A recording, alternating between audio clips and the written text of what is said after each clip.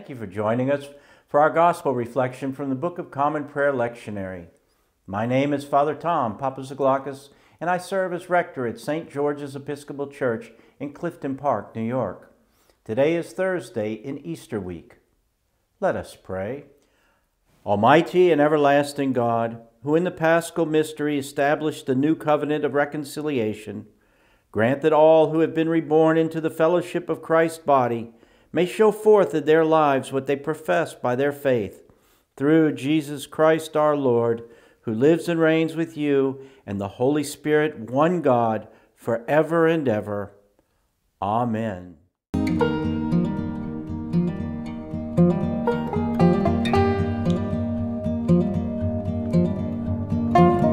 Our lesson comes from the Gospel of John, the 15th chapter, beginning at the 12th verse.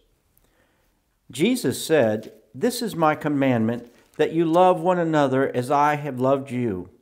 No one has greater love than this, to lay down one's life for one's friends.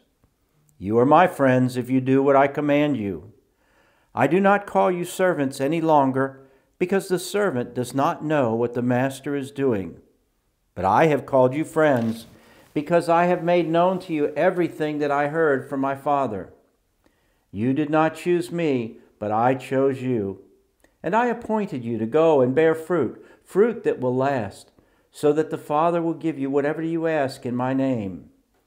I'm giving you these commands so that you may love one another. If the world hates you, be aware that it hated me before it hated you. If you belong to the world would love you as its own. Because you do not belong to the world, but I have chosen you out of the world, therefore the world hates you.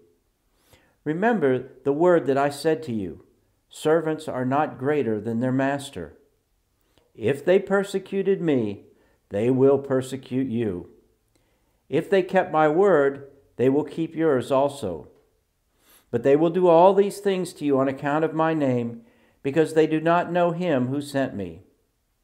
If I had not come and spoken to them, they would not have sinned, but now they have no excuse for their sin.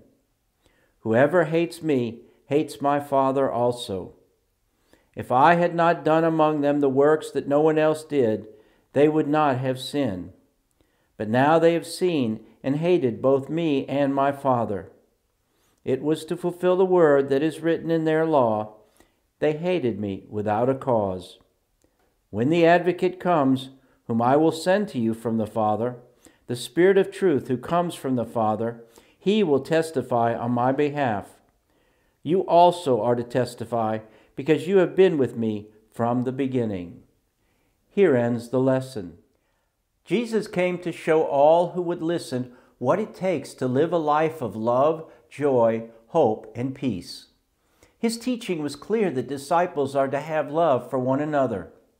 Jesus says this is so essential to living life as God intended that he gave this teaching in the form of a commandment.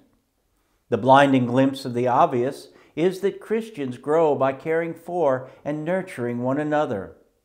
Jesus modeled what he expects through his example of humble, sacrificial service, saying and showing us how we are to love as he has loved us. This teaching has a special place at St. George's, as our mission statement says we are a community of disciples, joyfully reaching out in love to nurture, teach, and heal in Jesus' name. That's obviously much easier said than done, but a purpose and calling worth pursuing all the same. We do not have anything greater than our lives to give for the benefit of another person, especially when that sacrificial choice is done out of love for the well-being of another. Jesus showed his love by dying for those who obey him. In doing this, Jesus changed the status of his followers from being one of master's servant to that of being friends. Jesus turned things upside down when, as the teacher, he chose his disciples as opposed to the more common practice of disciples picking a teacher. Jesus chose his followers for a mission and a purpose in accordance with the Father's will. Putting God first is the key. Jesus assures his followers that because their mission and purpose is found in and through the Father's will, the Father will hear and answer whatever they ask in his name. This is contrary to the economy of a world that values service to self first. Jesus alerts his disciples to the fact of the world under Satan's power is full of hatred that is hostile to God.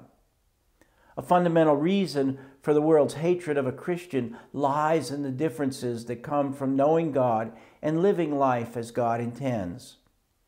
It is simply a radically different standard of life that comes from accepting Jesus and choosing to step out of the darkness of this world. The apostles were to bear witness to the facts that they came to know. We are to do the same. As the apostles witnessed, the Holy Spirit persuaded, and people were saved. The same combination of human obedience to the divine command, coupled with the witness of the Spirit, is as much needed today as it ever has been. Let us pray. O God, the author of peace and lover of concord, to know you is eternal life and to serve you is perfect freedom. Defend us, your humble servants, in all assaults of our enemies, that we, surely trusting in your defense, may not fear the power of any adversaries, through the might of Jesus Christ our Lord. Amen. Thank you for joining us, and join us every weekday for our gospel reflection.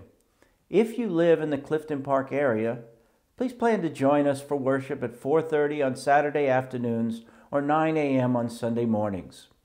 If you're unable to join us in person, join us virtually through our YouTube channel. You can check out our webpage for all in-person and virtual offerings.